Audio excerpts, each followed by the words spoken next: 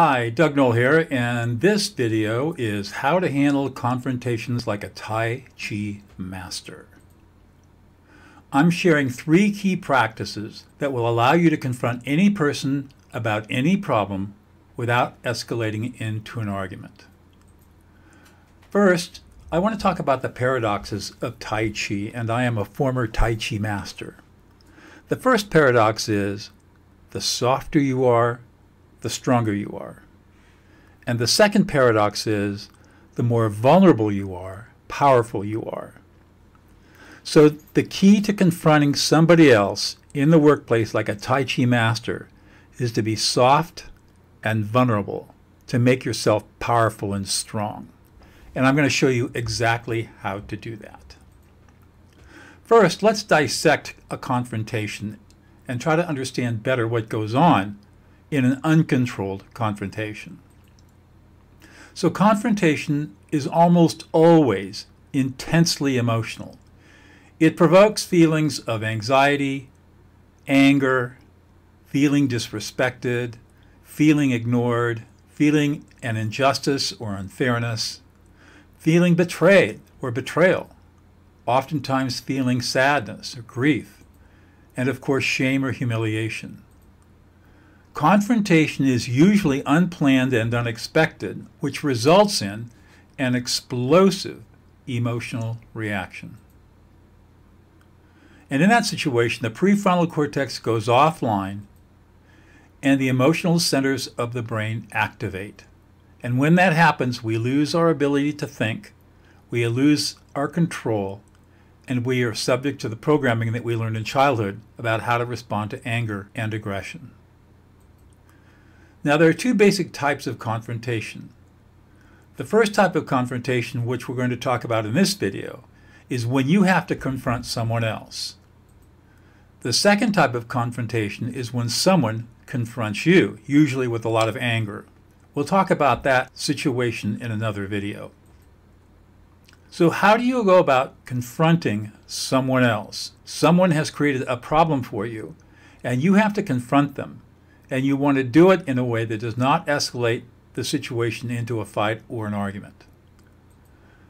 So there are 3 parts to a confrontation statement.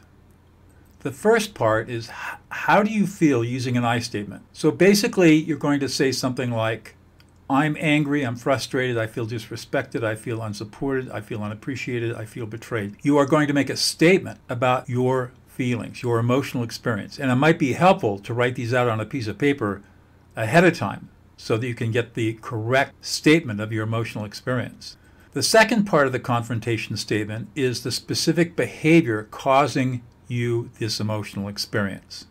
And you want to make sure it's very, very specific.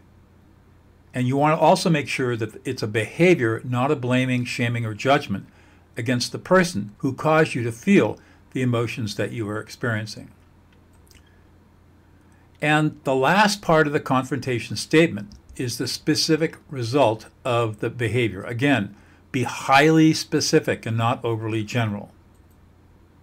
Now, you can use these 3 parts in any order, but the most important thing is to make sure that all 3 parts are in your confrontation statement. And it doesn't hurt to write out your confrontation statement before you have to deliver it to the person that you need to confront. So here's an example of what a confrontation statement might look like.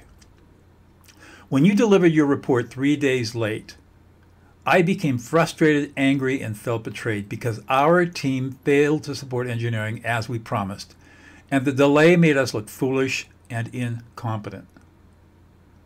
Now, once you've made that statement, in this case to the person who delivered the report late, stop and zip your lips.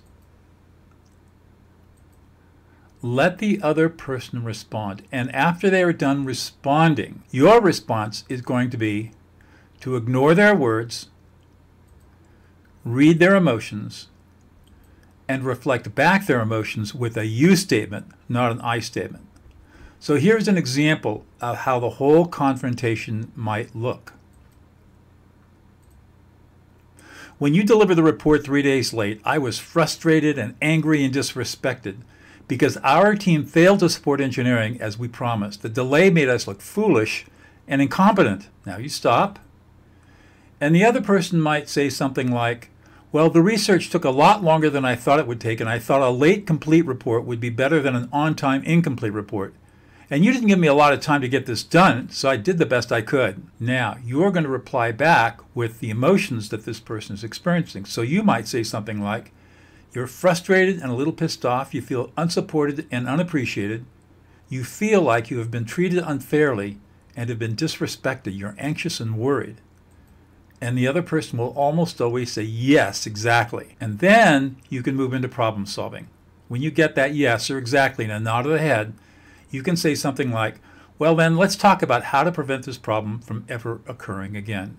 And then you can go into problem solving to try to fix the problem or deliver whatever consequences are appropriate under the circumstances. And the other person will say something like, okay. When you confront somebody this way, you have successfully engaged in a confrontation without escalating the problem into a fight. So remember, use the 3 parts of the confrontation statement, and then when the person responds, ignore their words, read their emotions, and reflect back their emotions with a you statement. Well, my name is Doug Noll. I'm a lawyer turned peacemaker. I'm an author, speaker, trainer, and visionary. I'm co-founder of the award-winning Prison of Peace Project, and I'm dedicated to helping people just like you live fulfilled, peaceful lives. I offer individualized training and coaching to a select group of clients, and if you'd like to set up a call to explore the possibilities, email me at doug@dougnoll.com. And if you would like to learn more about emotional competency, sign up for the basic emotional competency course. It's only $189 at https://dougnoll.co emotional competency. If you like this video, give me a like and subscribe to the channel. We'll see you next time.